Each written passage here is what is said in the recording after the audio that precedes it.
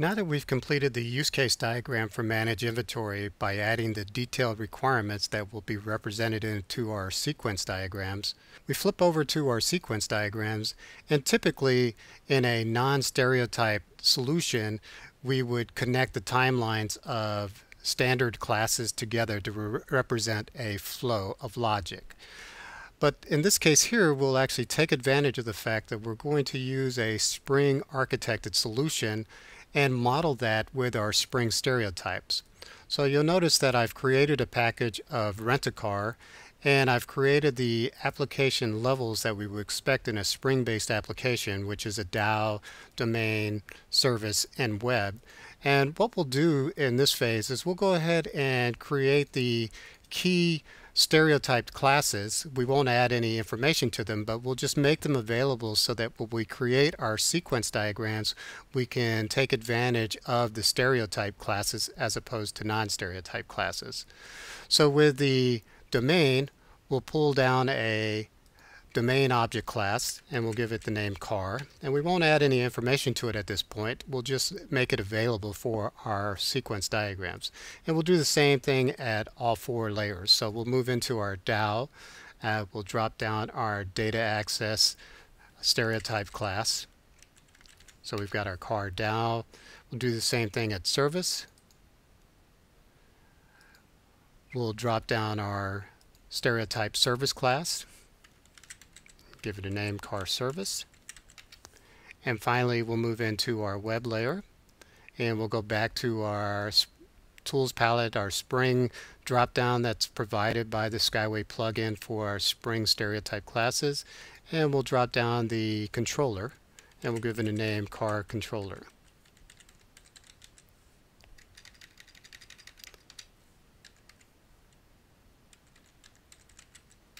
And we'll spell it correctly.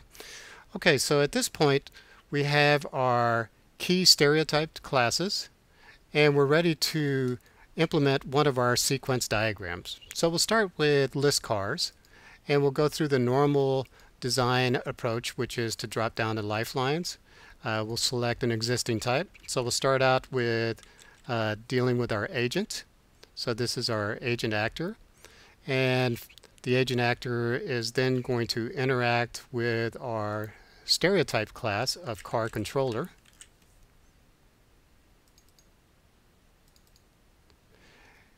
And then next it will interact with our stereotype class of car service.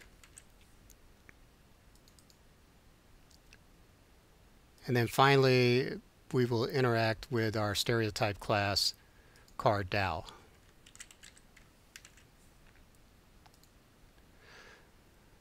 So we'll close this, and in our sequence diagram now we're interested in designing the functional calls between these classes. So the agent is going to invoke a call, a synchronous call, on the car controller, and we're going to call it list cars.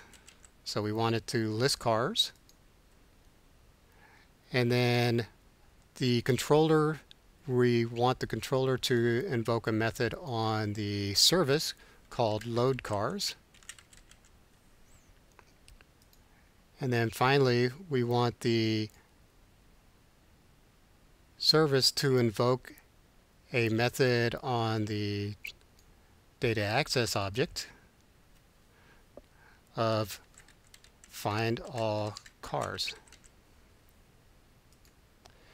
And with that, we have our sequence flow defined, taking advantage of the stereotyped pattern of controller, service, and DAO. And with the next step, we'll drop down into our class model and flesh out additional stereotyped information that will be used to transform our Spring-based application.